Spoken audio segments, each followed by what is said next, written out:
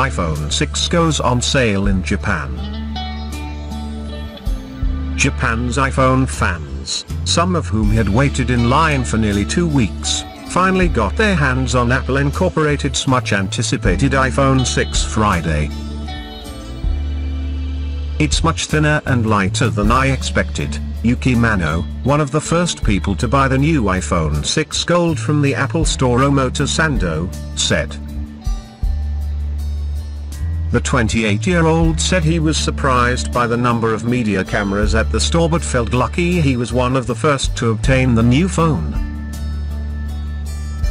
"I'll head home and try out some of its new features," he said.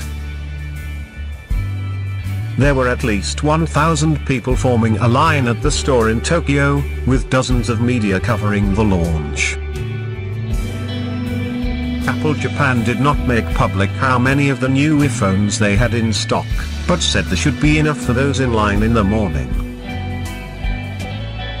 Apple stores in Japan opened 2 hours earlier than usual at 8 a.m. on Friday, with employees cheering and exchanging high fives with the first customers that entered the store.